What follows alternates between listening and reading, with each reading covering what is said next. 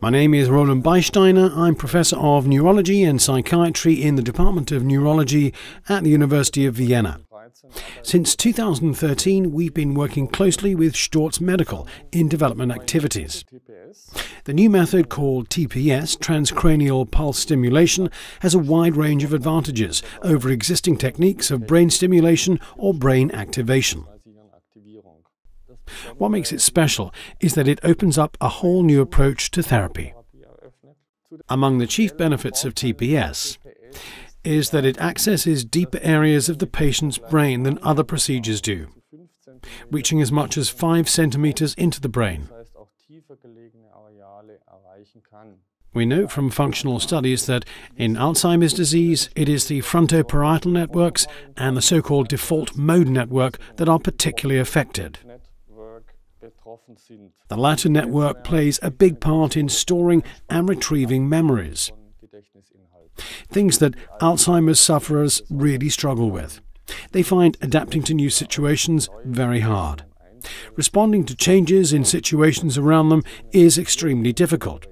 These are all functions performed by the frontoparietal network. That means that with this disease we already have fairly well-defined target areas we can select when activating brain tissue.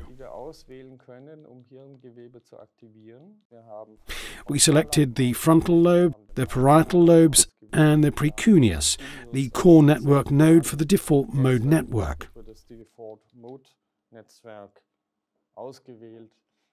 One key mechanism appears to involve stimulating the mechanosensitive ion channels. For example, this is the case for the brain growth factor BDNF and also for the vascular growth factor that leads to an increase in blood vessel growth and hence enhanced vascular supply to the brain tissue. The advantage we enjoy with this new system is the long track record of application that we have here.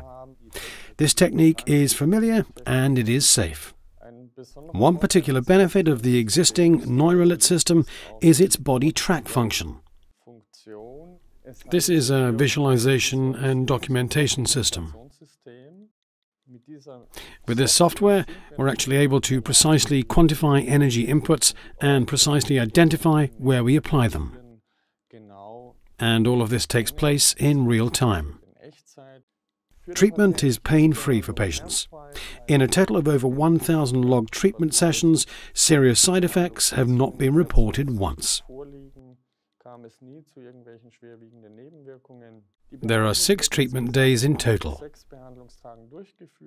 Each treatment lasts 30 to 45 minutes, and the sessions are spread over a total period of about 2 weeks. Initial data from pilot studies reveal that highly impressive successes have been achieved with this regimen. Enhancements in neuropsychological performance. Patients frequently report that they experience subjective improvement. This may involve them noticing their memory is better. The patients become more active and less withdrawn. Social interaction is easier for them. And this also considerably improves the situation for their caregivers.